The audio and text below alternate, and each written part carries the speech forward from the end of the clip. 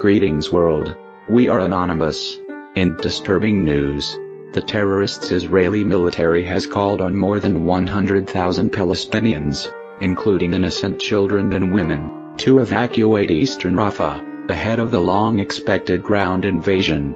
It would seem that we are witnessing the beginning of a dangerous and genocidal ground invasion into Rafah, where over 1.5 million Palestinians, including innocent children and women, are currently living in tents, and whatever is left of hospitals, schools, and roadside.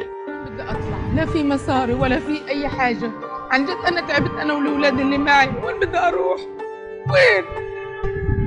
Palestinian families have begun leaving eastern Rafah after the terrorists' Israeli military ordered the evacuation, declaring that they will use extreme force there. Meanwhile, the so-called world leaders have repeatedly warned against a military offensive, of where more than 1.5 million people, including innocent children and women, are displaced.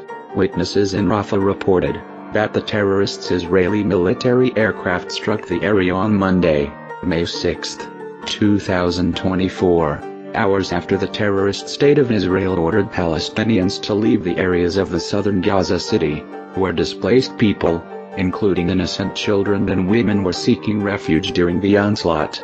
We are Anonymous. We are the collective. We do not forgive. We do not forget.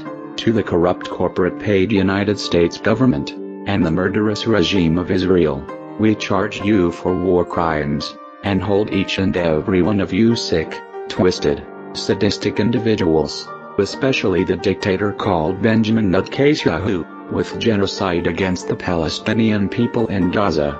Expect for the largest planetary protest against you supported by the corrupt United States government. So, expect that.